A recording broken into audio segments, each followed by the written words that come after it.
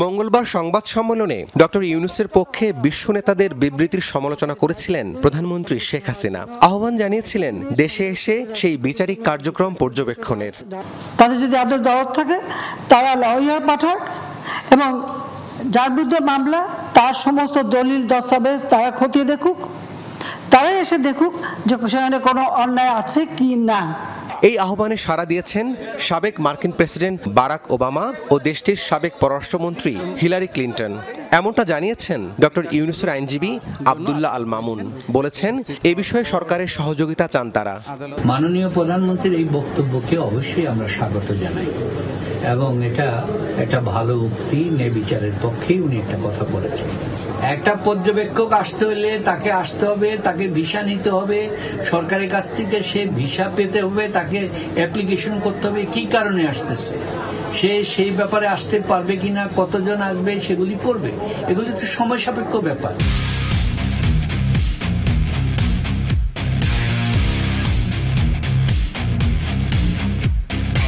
Doctor Mohammad ইউনূসকে নিয়ে কী হচ্ছে? এই যে এত বিবৃতি, এত অ্যাক্টিভিজম আর অ্যাক্টিভিটি পশ্চিমের ডক্টর মোহাম্মদ ইউনূসকে নিয়ে, এই সব কিছু কি বাংলাদেশ নির্বাচনকে সামনে রেখে সরকারের উপর যে একটা চাপ প্রয়োগ করার পশ্চিমা প্রয়াস, সেটার অংশ নাকি এটা ইন্ডিপেন্ডেন্ট?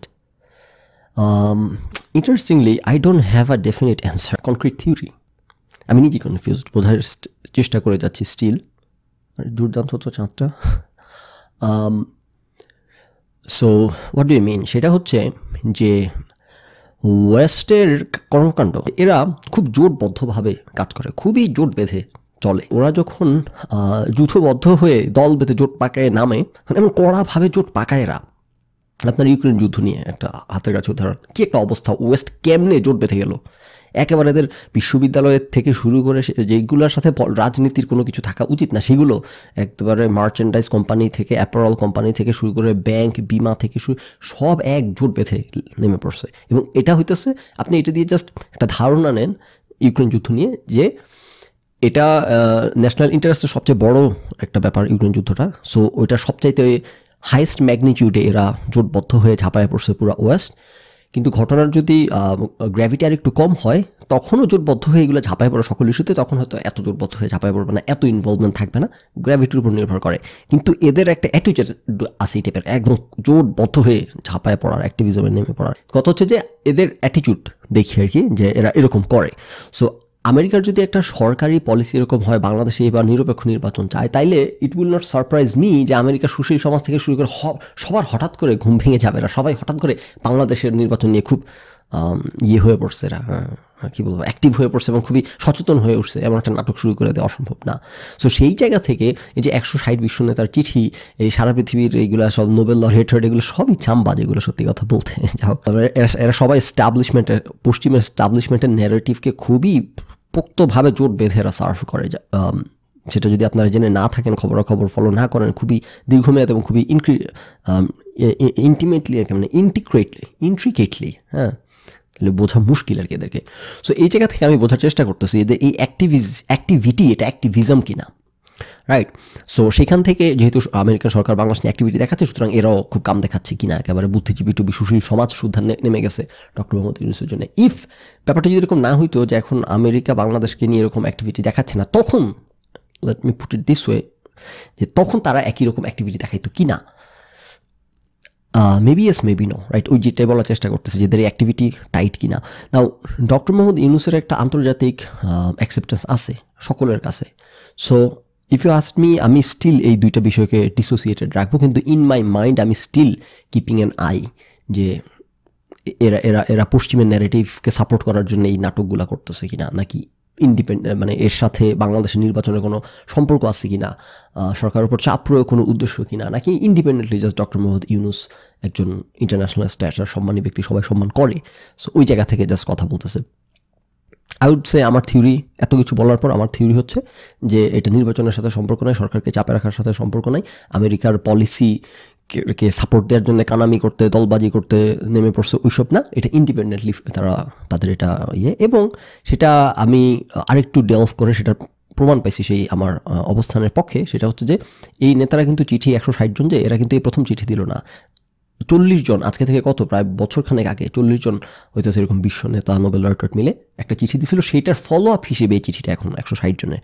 সো তখন তো আমেরিকান সরকার কোনো চাপ তৈরির ব্যাপারে কোনো অ্যাটলিস্ট এক্সটার্নাল ভিজিবল কোনো অবস্থান নেয় নাই, রাইট? তখন তো তারা চিঠিটা দিছে, সেটার কন্টিনিউশন যদি এটা হয় তার মানে এটা বাংলাদেশ সরকারের উপর চাপ প্রয়োগের উদ্দেশ্যে নেসারালি হয়তো করা হচ্ছে না, এটা করা হচ্ছে জাস্ট ডক্টর মোহাম্মদ ইউনূসের বিরুদ্ধে অন্যায় অবিচার হচ্ছে সেই জায়গা থেকে। ওকে, এটা অবশ্যই এতক্ষণ সময় নিয়ে কথা বলছি, এটা বোঝা ইম্পর্টেন্ট যে এখানে কি হচ্ছে, এখানে কি উদ্দেশ্যে করা হইতেছে, এটা সরকারের উপর চাপ প্রয়োগের অংশ কিনা নাকি জাস্ট একটা কোইন্সিডেন্স।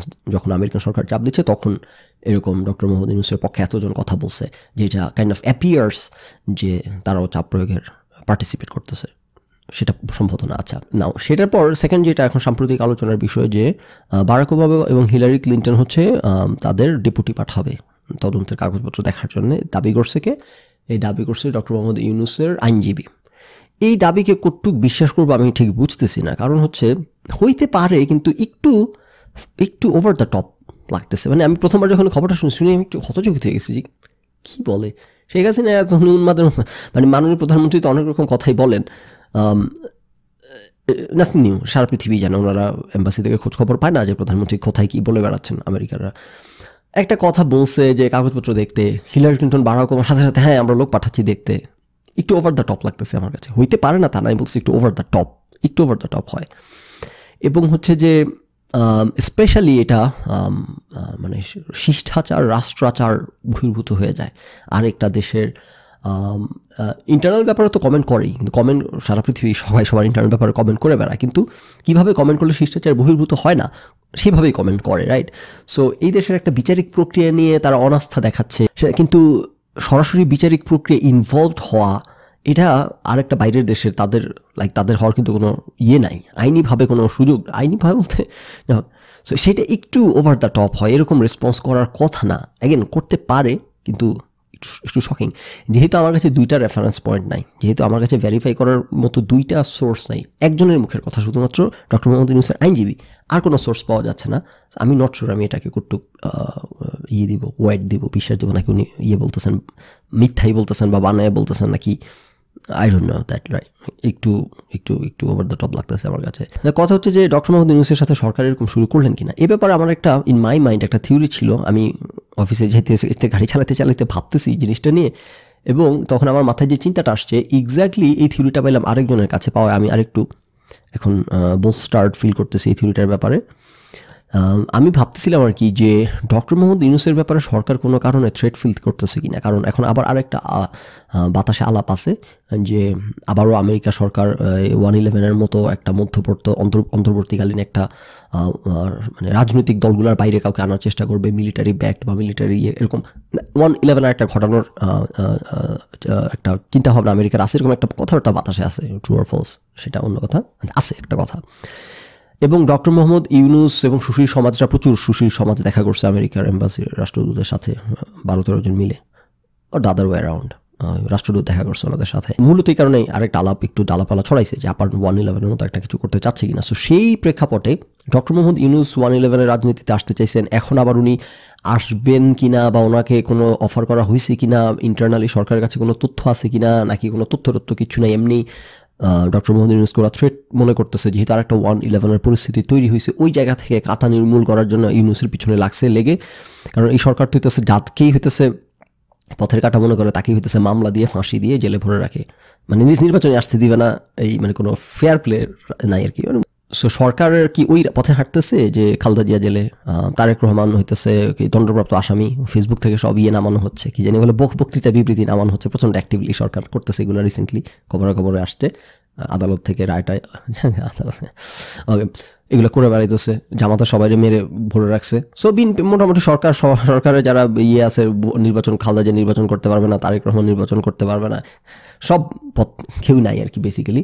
সো যেই পথের কাটা হিসেবে দেখতেছে যাকে তাকেই নির্মূল করতেছে সরকার নানাভাবে। এখন কি এই প্রেক্ষাপটে 1/11-এর আরেকটা প্রেক্ষাপটে ডক্টর মোহাম্মদ ইউনূসকে কোনো কারণে ওরা থ্রেট মনে করতেছে, লেজিটিমেট কারণ থাকুক বা না থাকুক, করতেছে কিনা সেই পথের কাটা দূর করার জন্য এত মামলা ঠেসে 158টা মামলা দিছে, 168টা বোধ হয়, এত মামলা টামলা দিয়ে একটা মামলা দিয়ে শেষ পর্যন্ত ঢুকাবে কিনা এগুলা সামনে ধরে রাখছে বোঝার জন্য। যদি মনে হয় যে ডক্টর মোহাম্মদ ইউনূস আবার পলিটিক্সে এখানে সক্রিয় হওয়ার একটা সম্ভাবনা তৈরি হয়, একটা প্রেক্ষাপট তৈরি করবে আমেরিকা, তাহলে ফট করে ঢুকাই রাখবে জেলে, জানি উনিও না আসতে পারে নির্বাচনে, ওই রাস্তা করার ধান্দা করতেছে দেখে এত মামলা হওয়া শুরু হয়েছে কিনা, just kind of cross my thought for once.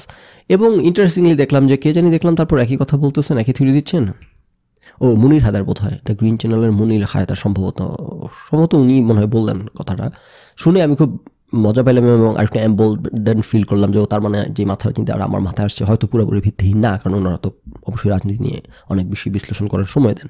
So এবং মুনির হায়দার আমি তো আলোচনা করছি, মুনির হায়দার এবং শাহেদ আলম রিলেটিভলি ফেয়ার। মুনির হায়দার ওনারা দুজনেই রিলেটিভলি ফেয়ার অবস্থান, সরকার বিরোধী অবস্থান, অ্যান্টি এস্টাবলিশমেন্ট অবস্থান, আমার অবস্থান অ্যান্টি এস্টাবলিশমেন্ট অবস্থান।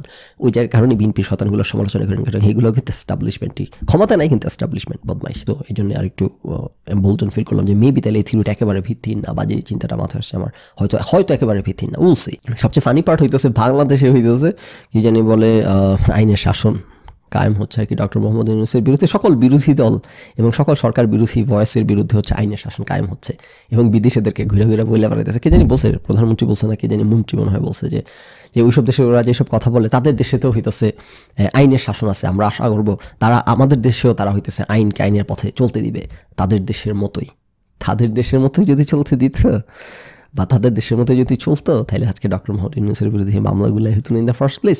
আর যিনি বক্তৃতায় বিবৃতি দিচ্ছেন উনি মন্ত্রী হইতে পারতেন না ইন দ্য ফার্স্ট প্লেস। কোনো কিছু ওইসব দেশের মতো হয় না, এবং হয় না সেটা ওনারাও জানে, এবং জানে দেখেই যা হচ্ছে আর কি।